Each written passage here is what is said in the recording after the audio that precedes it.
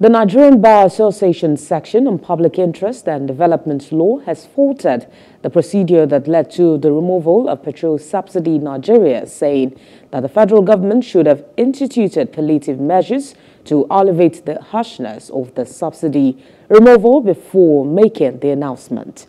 Monday Ubani, the chairman of NBA-SPIDEL, stated this in a news conference yesterday in Ikeja to herald the forthcoming annual conference with the theme Post-Election Nigeria, the Judiciary in the Eye of the Storm. Into the scam of Air Nigeria, which the immediate past aviation minister, Hadi Sirika, perpetrated before his exit.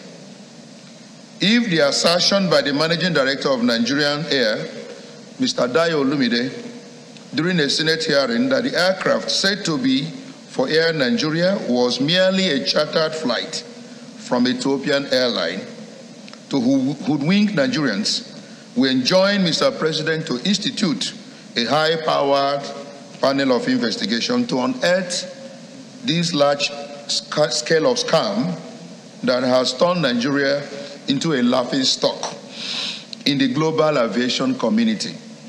This matter is a litmus test for the new administration of President Bola Tinubu, especially if he, as the president, wants to be seen as desirous of making sure that he combats corruption in the politics.